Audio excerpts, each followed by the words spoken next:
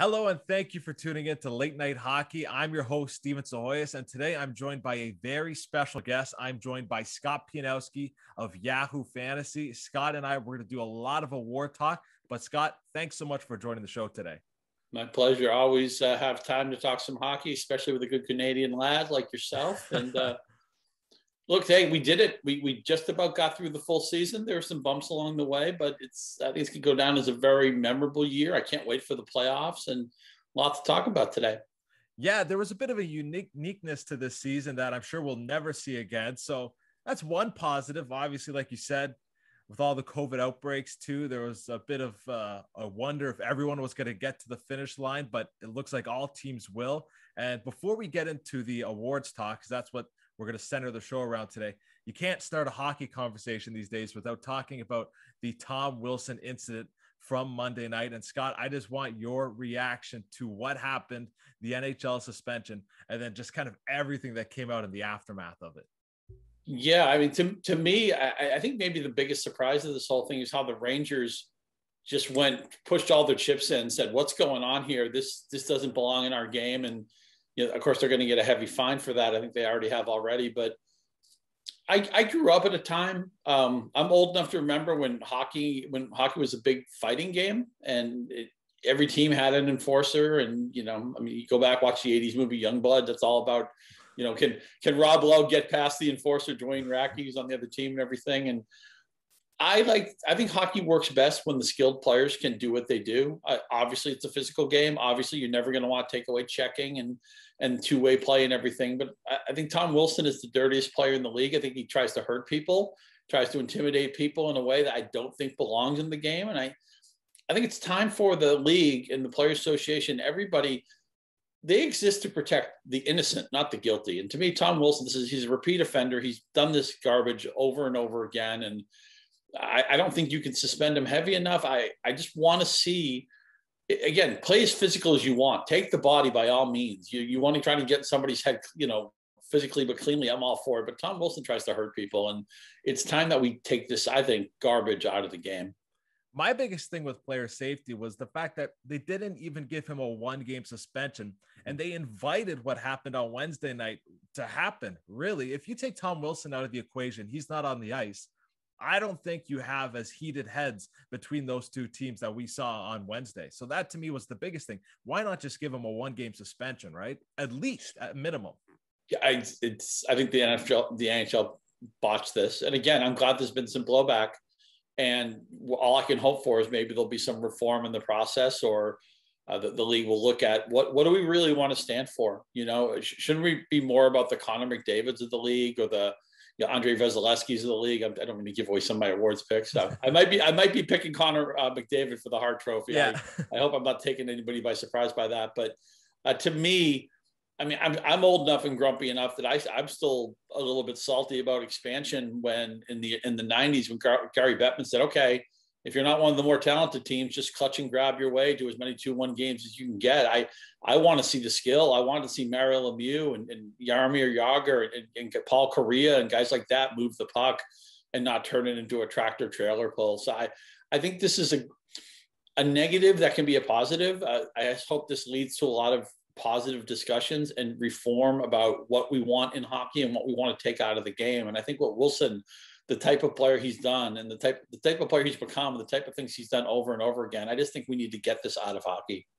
Agreed. 5 suspensions, and there's nothing wrong with physical play. As you mentioned, a good body check is never a bad thing to see out on the ice. But when you're doing stuff the way he is and the way he's conducted himself, I just don't think that stuff is necessary one bit. But enough about Tom Wilson. We've talked more than enough about that guy. Let's start now with the NHL awards. And Scott and I, we're going to run down a list of NHL awards that have yet to be decided and give who we think should win or who we think will win and who would get our vote. And we'll start off with the Hart Trophy. Scott, you teased it a little bit there. Who is your Hart Trophy guy? Yeah, it's Connor McDavid, who is, you know, this is going to, I don't know if this is going to sound as a feature or a bug for him, but he's become the Mike Trout of hockey in the sense that he's at the top of his game And he's been on a lot of Oilers, I'm a baseball writer, Oilers teams that haven't done much. Now they're headed to the playoffs, so I can't wait to see. I wouldn't want to do this every year, but this year having the different divisions, we only played the same teams, and having an all-Canadian division, I thought was a lot of fun. Again, I wouldn't want to do it every year, but I'm really looking forward to seeing what the Oilers might be able to do in the playoffs. But McDavid flirting with a 100-point season in a truncated year, it's just unbelievable. It's not just, look, guys can get points. You play a lot of ice time, you get a lot of power play time, you have quality teammates. But McDavid scores goals where it's like, oh my God, did you see this? You have to run the Twitter if you haven't seen it already. He's that type of guy. And there was a great night, I don't know, maybe 2 months ago, where Austin Matthews, who I would actually have second in the voting, had a great game. And then McDavid played later that night. He said, oh, okay, Matthews had a great game. Watch this. And then threw up like a hat trick in maybe 25 minutes or something like that. He's probably the fastest player in the league. He's the most dynamic player in the league. The points are there. The goals are there. Obviously, Draisaitl has won an MVP before, but I think Connor McDavid has to be the pick. I would have Matthews second. And I hope somewhere on the down ballot, I'm not saying this guy should win, but I've watched a lot of Vegas games this year, and Mark Stone plays every inch of the ice. He's a wizard with the puck. He reads the flow so well. He's the captain of the team, the emotional epicenter of the team. And I think he's had the type of season that should show up at the somewhere on the Hart Trophy balloting. I'm by no means saying he should win it over McDavid or over Matthews, but if you were going to look at like 5 or 6 candidates, I think Mark Stone deserves somebody putting him at the bottom of his ballot. I think he's had that great of a season. I love Mark Stone too, and I agree. If you look at his body of work, he's one of those players that he's not the fastest guy on the ice. He doesn't have the best shot, but he just competes at such a high level, and he does all of the little things right. And he is the driving force on that Vegas offense. But to get to my award winner, I'm in a total agreement with you as well. My vote would go to Connor McDavid, and I think he'll win the award as well. But I agree. I think Mark Stone should get some love. And another guy, too, that I'll throw it a little bit deeper, I think, is Brad Marchand from the Boston Bruins. He's really, even when this team was going through a lot of injuries and some thinner times, he was continually producing for this team. So I think Marchand deserves a little bit of love as well. But I'm with you with McDavid being my vote and the guy who I think will win. The next trophy we'll talk about is the Calder Trophy. And Jason Robertson from the Dallas Stars has certainly made this a little bit more of an interesting race. It seemed like for the first half of the year, we were just ready to give it to Kirill Kaprizov. Has Robertson done enough, or anybody for that matter, Scott, done enough to supplant Kirill Kaprizov as the Calder Trophy winner this year? Yeah, I think Kaprizov sealed this one early. I mean, look, the advantage of being a little bit older than your typical rookie, he had the KHL experience.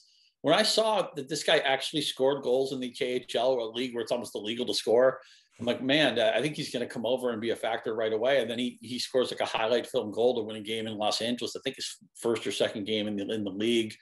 I feel like they've engraved this trophy a long time ago. There's a lot of good young players who have impressed me this year. I think this would be a heck of a race if Kaprizov wasn't on board, but he scored too many goals. He scored too many highlight goals, even on a Minnesota team that is, I always feel like they want to play, the whole 200 feet sheet of the ice. And I don't think they're going to, I think he may have more scoring upside if he were on a different team that just said, look, just score as many goals as you can. We don't care how much you play defense or whatever, but coming into the league at a more advanced age with a more advanced physical conditioning and shape, I that's such a huge advantage for a rookie. And I think he's going to win this. It's going to be really close to unanimous.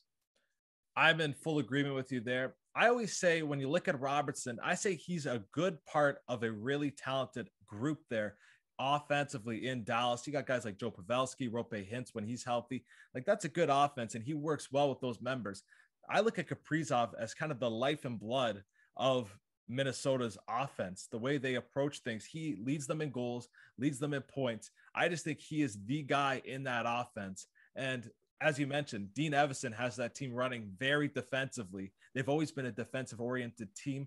So what he's been able to do is very impressive, even more so when you consider everything about the situation that he's in. So I'm in agreement. 2-time KHL goal-scoring king Kirill Kaprizov gets my vote as well for Calder Trophy Award. And remember, too, there are good forwards on the Wild, but it's not like he's playing with somebody who, like, in a full season would be a 70 assist man. I mean, think of what peak Joe Thornton used to do, where one year Jonathan Chichu scored 56 goals, and I swear 55 of them must have been from Thornton, just the unbelievable feeds. Minnesota's a worker bee team, and Kaprizov is just this electric offensive talent. In a sense, I feel like he might be misplaced. I'd like to see him on a team that played a little bit more run and gun, but he came into the league. He was good from the first shift. And there's a certain bounce and a certain joie de vivre when he plays. I mean, he's one of those guys, every time he's on the ice, you think, okay, for the next 30 to 45 to 60 seconds, I got to make sure I have my eyes on this guy because he might do something incredible. Yeah, and I think his performance this week too solidified it. Scored big goals against the Vegas Golden Knights in their 2 games against Vegas, and then scored the game winner on Friday night against the Ducks. He gets that one. I think those are the 2 easy awards when you break it down. Now we're going to move into some more interesting debates and arguments per se for players. We'll start off with the Vezina Trophy. Scott, who do you think will win, and who gets your vote for Vezina Trophy? Yeah, I've been going back and forth on this. I actually had a ticket early in the year on Marc-Andre Fleury when Robin Lehner went down and Fleury had to be the bell cow in Vegas. It's always hard with goalies because I look at Fleury and I mean, the defense in front of him is so good in Vegas, but I mean, the defense is so good in front of Andrei Vasilevsky in Tampa Bay. And I just think this, the save percentage, some of the numbers, especially, I mean, I know that we're in an era now where there's all these great secondary and tertiary metrics, but you still, I think, win the Vezina Trophy by your win-loss record, your save percentage, your goals against average. And Vasilevsky, in a year where Tampa Bay has not had a full complement of players, I think it's hard not to give it to him, even though I have maybe a couple of jelly beans on Marc-Andre Fleury. I think Vasilevsky's going to win, but you could make a case for probably 3 or 4 goalies, and I wouldn't have a major argument. My vote, this might come as a little bit shocking. My vote would go to UC Saros from the Nashville Predators. And this kind of hinges on the fact that Nashville makes the playoffs. But I just look at the work that he's done since coming back from an injury from March 18th onwards. He's played in 22 games. He's got 15 wins, owns a .941 save percentage and a 1.94 goals against average. And then even if you look at his numbers on the year as a whole, they've been really solid. I think when he came back, he joined a Nashville team that was treading in very deep waters. It didn't look like they were going to make a push at all for the playoffs. His plays really vaulted them into the playoff race in the Central. They're not locked in. Them and Dallas are still going back and forth. So my vote would go to Saros, but I do think Vasilevsky will win the award this year. But Saros is kind of my first pick, but I don't think the voters will see it that way. He has had a great season. I mean, Nashville's a tough team because they don't play. I mean, they're very well supported in Nashville, and it's a really exciting place to watch a game. And obviously, they've made deep runs in the playoffs before. But it's not if you were having that season on an original 6 team or having that season in a hockey market that we're just used to maybe celebrating a little bit more. I just feel like Nashville, not that they're in any means a small market team, and Nashville's a great city. And again, they've had success, but I think he might be shielded a little bit where if he were having the season on the Maple Leafs, if he was having the season, if the Red Wings were good and he was having the season in Detroit or something, or Boston or New York, I think maybe he'd get a little bit more juice in the voting. But you make a great point. I mean, he's been absolutely standing on his head since he got healthy again. And sometimes it's just strange when we see a changing of the guard. We know a team used to have a veteran goalie who was a presence, and then somebody else takes over. And sometimes I think we're slow to accept that this new guy is actually better, and the team has made a change that's improved their fortunes. I think he's a great, much like I think Mark Stone deserves that down ballot MVP love. I hope Saros is reflected in the final Vezina voting. Yeah, and it's a weird situation between the Pipes and Nashville because you had Pekka Rinne. They drafted Yaroslav Askarov in the first round last year too to be the heir to the throne between the Pipes. But then all of a sudden you got UC Saros now playing on an expiring contract, playing really well, and is the biggest reason why they're back in the playoffs. But to get back to your point about Marc-Andre Fleury, one thing that I think might get him a few more votes is when you look at his career, it's surprising, but he does not have a single Vezina trophy to his name. So that could be something now in the later stages of his career. Who knows if he's able to repeat and have another season like this, could land him a couple of votes. The legacy votes, I like to call them, could favor Marc-Andre Fleury because he has been excellent for Vegas all season long. Sometimes it turns into a lifetime achievement award where it's saying, yes, you had a great season, but also you should have won this award at some point, somewhere down the line, and you haven't. And He's a little bit like a modern Grant Fuhr. I mean, you think of all the years he played in Pittsburgh, where the center of that team was always going to be Sidney Crosby and Malkin and all, Chris Letang and all the great offensive talent they had.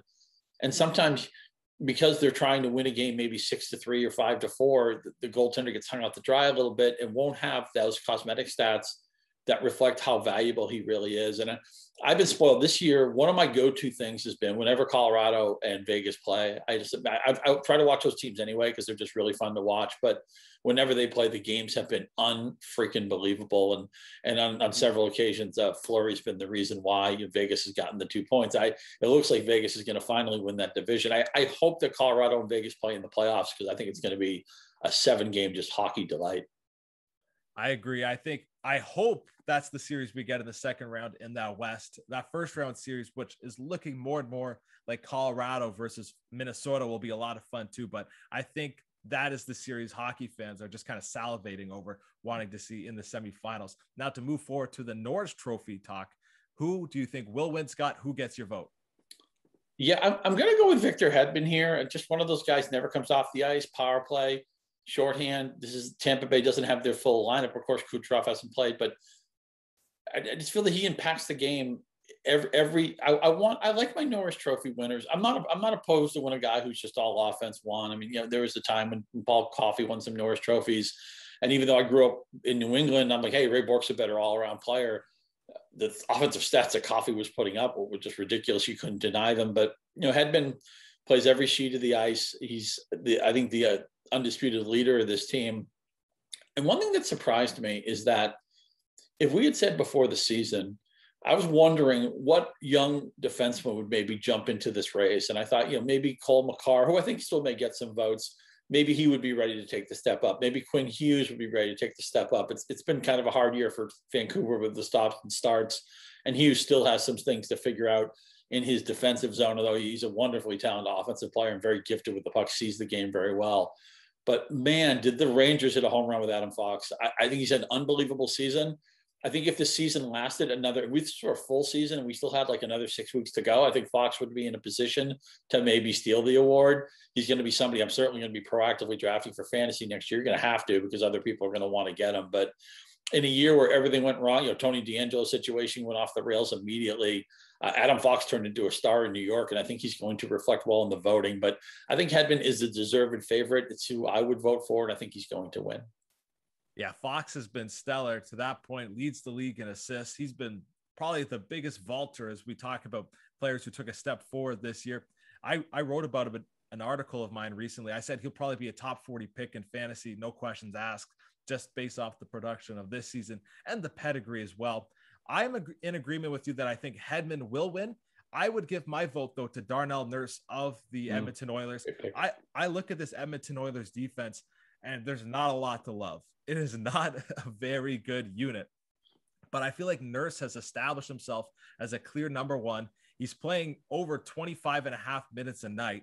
He's second in the league in goals. He's got 16 as far as the defenseman goes. He leads all defensemen in plus minus, which is plus 29. And I know people like to point at plus minus as a bit of a flawed stat, but I do believe in it in the extreme cases when you have guys who are either right near the top of the category or right near the bottom. I think there's some merit to it. And for him to lead the league in plus minus at plus 29 is impressive. You talk about two-way defenseman. He does it at both ends of the ice. He's a big physical presence. And I think he's starting to use his size a little bit more this year, which is always something I was waiting for with Nurse. Because when I watched him with the Sioux Greyhounds, he was always this big defenseman, bigger than a lot of players in the Ontario Hockey League. And he used his size, but it took him a little while in the NHL, but I think he's finally figured it out. So my vote would go to Nurse, but I do think Hedman wins the award.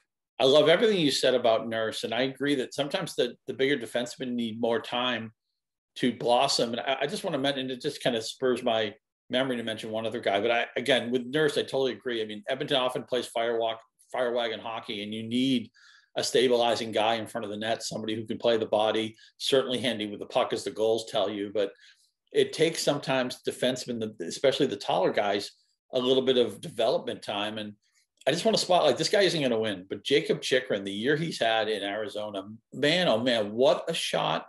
What just a great vision of the ice. He's super on the power play, His father, of course, was an NHL player. He actually was kind of an enforcer.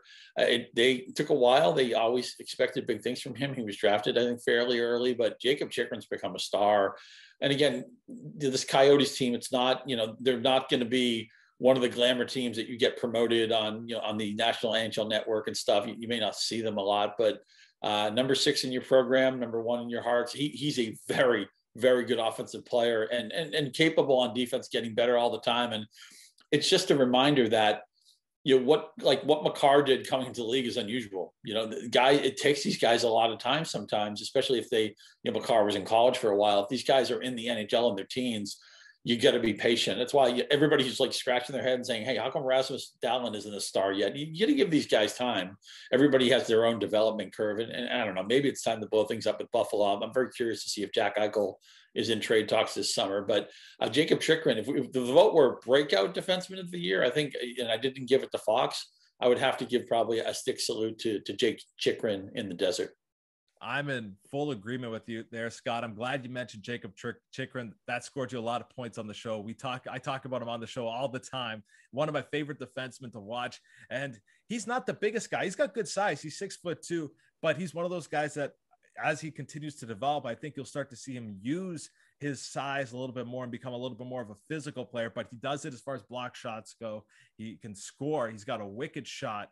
And on a Coyotes team that doesn't have a lot of finishers, he's actually one of the dependent upon players to put the puck in the net on that team. So I'm glad you mentioned Jacob Chikrin. And if you watch, let me say one more thing about Chikrin. If you watch them play, he's not afraid, not just to join the rush, but you'll see he'll take shots from the slot. I mean, if they're in a situation where they need to score, he will pinch all the way in and basically play forward. I think he's got unbelievable hockey sense and hockey IQ.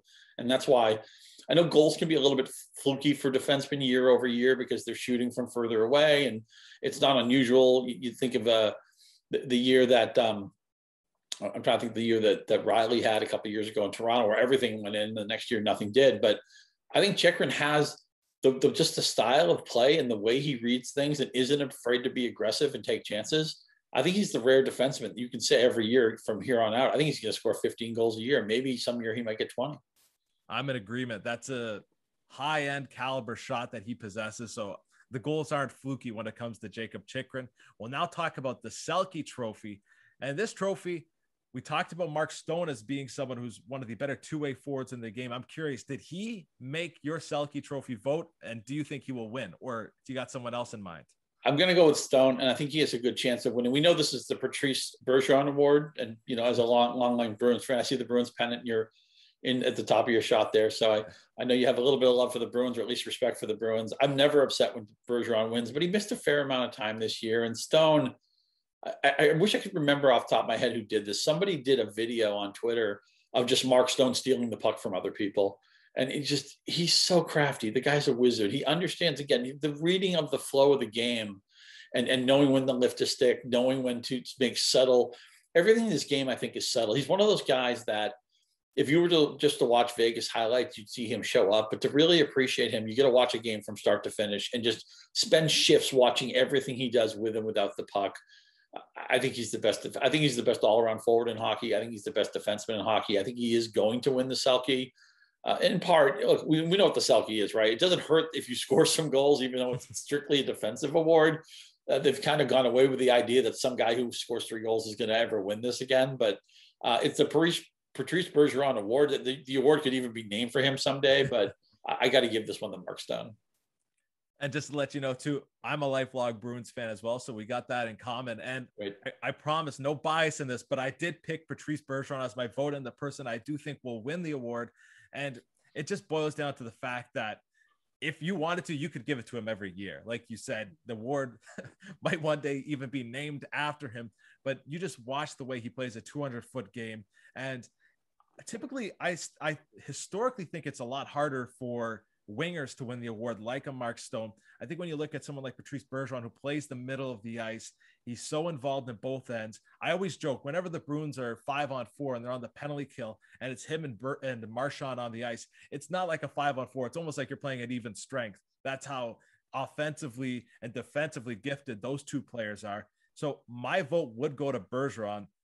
I do think Mark Stone deserves a lot of love, But I think you look at the way he's able to dominate still in the faceoff dot, leads the league in faceoffs, which, we talk about offense sometimes being the best form of defense. If you got the puck, if you can bank on him to win the draw 60+% of the time, you're in good shape. So I would go with Patrice Bergeron, who's having another standout year. I would not hate it, though, if Mark Stone got it, because like you mentioned, when you watch the Vegas Golden Knights, you see this is why he was named the captain of the team, because he leads by total example.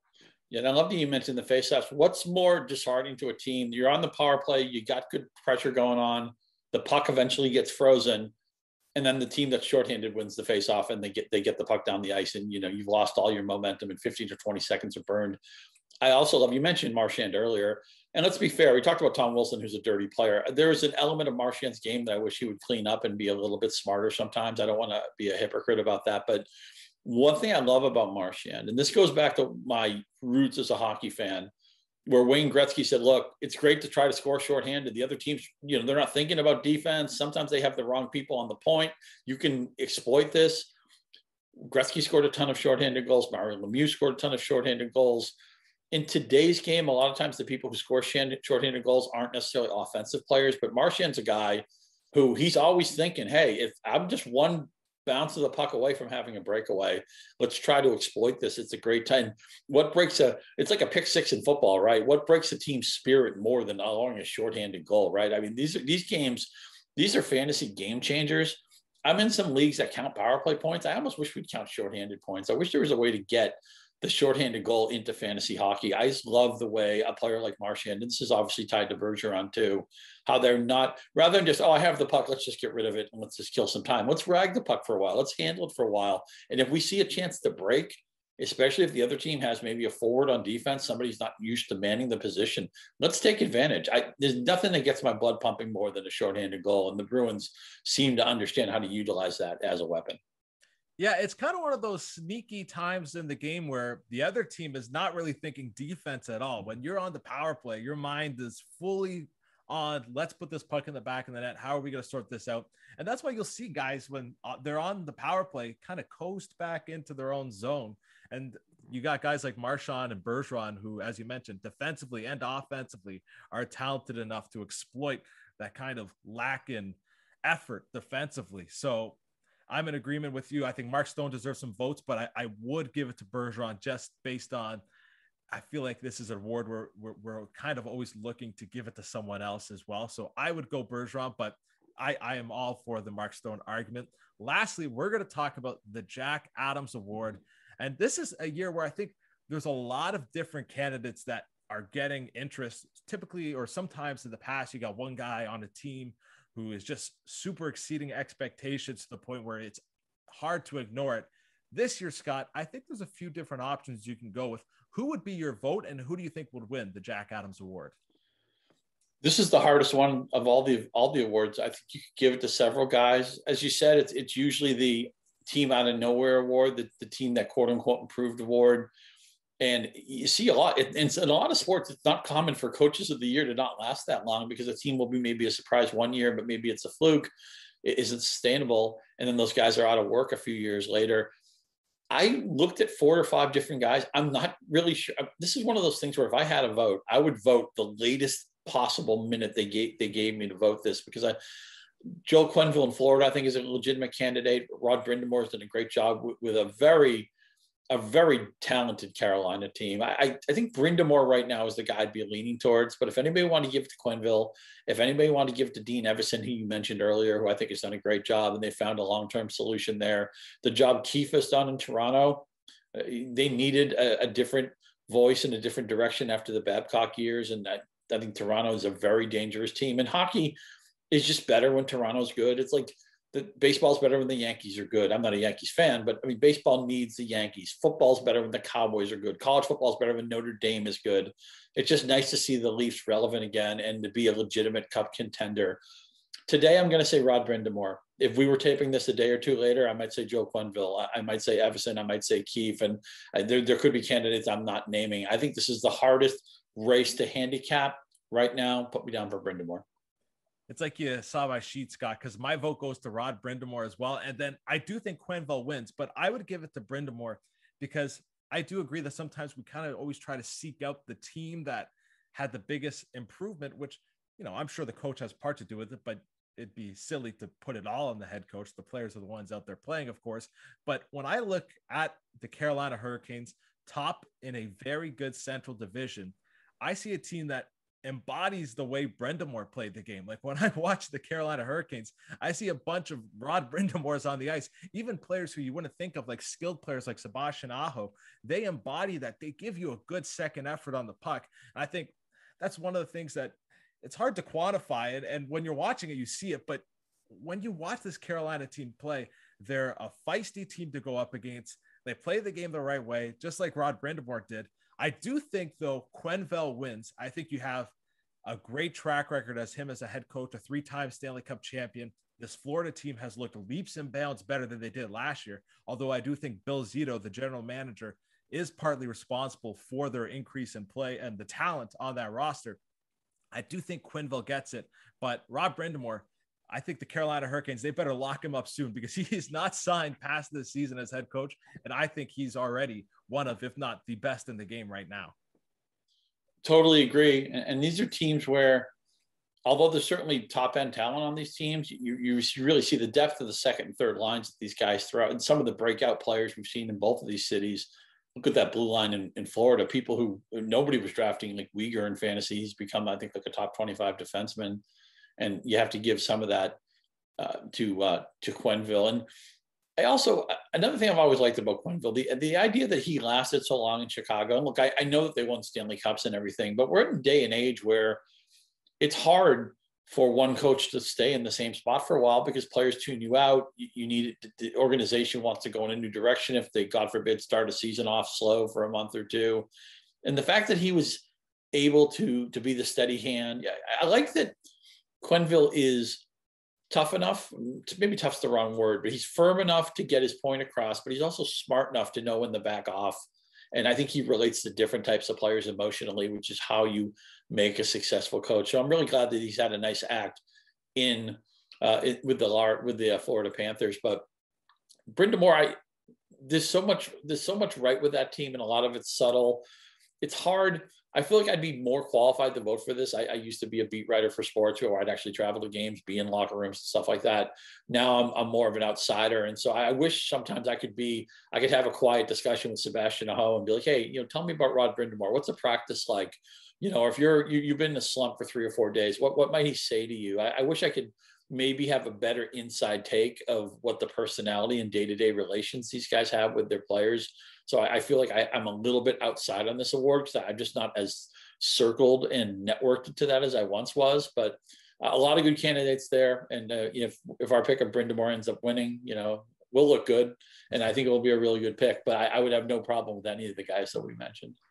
No, and even another thing working in Quenneville's favor, you look at a guy like Aaron Ekblad, who was having a Norris caliber season. He goes down, and that defense really doesn't skip a beat. I know they added Brandon Montour at the trade deadline, but no one's comparing Brandon Montour to Aaron Ekblad, especially the way he was playing this year. So that's another thing where you lose your clear number one defenseman, albeit it's a good deep group they have in Florida. Still losing your number one hurts, and they really haven't had a major drop off. So Quenneville, he's got a lot of things working towards him, but I'm with you. I would still side with Rod Brind'Amour. But Scott, that's going to do it for this episode of Late Night Hockey. Thanks so much for being on the show. I really do appreciate it. Let people know where they can find your work. I'm sure if anyone who plays fantasy sports knows already where to find Scott Pianowski's work, but if not, where can they find it?